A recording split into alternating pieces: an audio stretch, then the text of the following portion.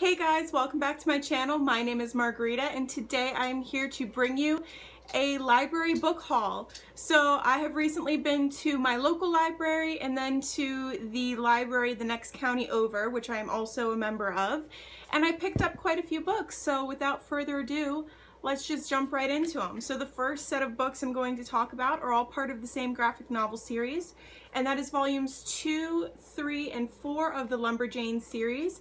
This is by Stevenson, Ellis, Waters, Allen, and Leaho. And I am really enjoying the Lumberjane series. This is basically, it's like these girls go to an away camp for Girl Scouts essentially, but they're called Lumberjanes, and it's about all the crazy shenanigans that they get into while they're at this away camp. There are mythical creatures that are attacking them, and all of the girls have these great personalities. I love this series so much, and I cannot wait to continue on with the series. I will have to find the next ones at my library soon. The next book is a book that I am currently reading, and that is Blood of Wonderland by Colleen Oakes. And I decided to get the second book from my library because I own the first book and it wasn't mind-blowing in my mind, but I wanted to continue on with the series, see how I felt about it. These covers are absolutely stunning. So, I mean, and look at that. Look at the back of that cover. And these are just such beautiful covers. So I really want to like the story so that I can collect all of the books. But we'll see how that goes. You should never buy books just because of the covers, but let's be honest, a lot of us do that. So far I am about 150 pages in. The plus for this series is that it's an incredibly fast and easy read. I started this book maybe a day or two ago, and I have not been reading it exclusively, and I'm already almost halfway through. So these are fast, easy reads. It's just the story is a little wishy-washy for me. This is not an Alice in Wonderland retelling.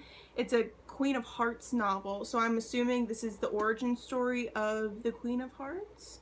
I don't really know. It follows our main character, who is Dinah, who is the Princess of Wonderland, and her father is the ruthless King of Hearts, and things that happen there. I don't want to say too much, but I'm not entirely in love with this series at the moment. I'm in love with the covers, but the series is a little bit lackluster, so we'll see how this book ends. Maybe I'll fall in love with it.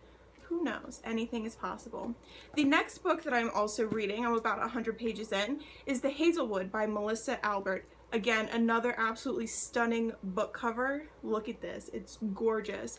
And this follows our main character, Alice, whose grandmother wrote these fairy tales. I think there are 12 of them. And she can't find the books anywhere, and she's not allowed to read the stories that her grandmother wrote. She's estranged from her grandmother. She lives with her mom, and they're always on the road because of bad luck that follows them. And at this point in the story, her mom has gone missing, and she's trying to figure out the connection between her grandmother, the fairy tales that she wrote, and her missing mother. And so far, it's okay. I'm not in love. I don't hate it. I don't really know enough about it, but so far, I'm enjoying it for the most part. The next book that I got is My Lady Jane by Cynthia Hand, Brody Ashton, and Jody Meadows. And this is a Lady Jane Grey retelling, and I hear that it's hilarious. And I saw it there, and I thought, hey, why not? People seem to really love this series, so, or not a series. I mean, they came out with, I believe, a Jane Eyre retelling recently, but they seem to really enjoy this book. So I thought I'd give it a try, see what I think. The next book that I have to talk about is Akata Witch by Nnedi Okorafor, I believe is how you pronounce her name. And this is about an albino girl from New York, and she lives in Nigeria, and I believe that there's magic involved. I think like a magic school or something. I'm not 100% sure. I am going to be saving this book for a readathon I'm going to be doing with a friend of mine very soon. If you guys are interested, I will definitely be uploading a TBR for that soon. And I'm just really excited. I've heard wonderful things about this author, and I cannot wait to read it. The next book that I have to talk about is The Afterlife of Holly Chase by Cynthia Hand. And I believe that this is the story of Holly Chase, and she becomes one of the ghosts from the Christmas Carol. I don't know if she's the ghost of Christmas present, past, or future. I want to say she becomes the ghost of Christmas past, but I really have no idea. And it's just, I've heard good things about it, and I saw it there and I thought I'd give it a try. The next book that I have to talk about is A Monster Calls by Patrick Ness. And I believe that this is a story about grief and loss and depression, and I'm just very interested in reading it. It's incredibly short, and I saw it at my library, and I checked it out on Libby a while ago, and I never actually read it, and then it expired. But when I saw the actual book, I thought, why not give it a try? I'm much better at reading physical books than I am at reading ebooks, so that's why I picked this one up.